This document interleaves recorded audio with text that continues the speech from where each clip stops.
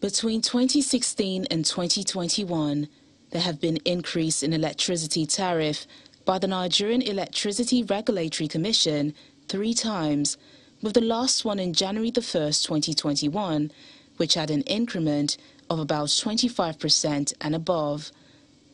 That hike meant an increase from 2 naira to 4 naira in some bands across the 11 distribution companies.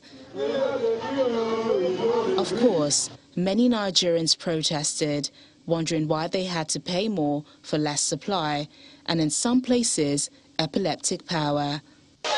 Normally sleep outside. At times it break because there is no light. At least if there is light, we on our fan. But presently there is no any light. We normally sleep outside.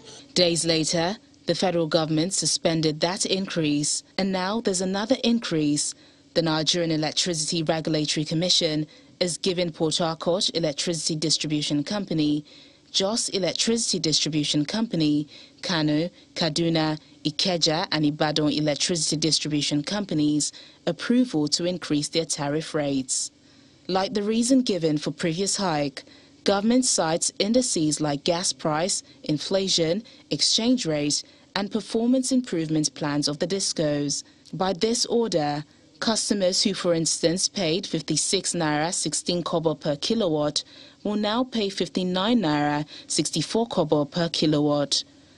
Judging by previous experience, small, medium and conglomerate business bear the brunt. So power is a big problem. As of March 2022, the federal government gives the figure of electricity generated daily at 8,000 megawatt, a far cry from the 40,000 megawatt that was the target when the power sector was privatized by the federal government on November 1st, 2013.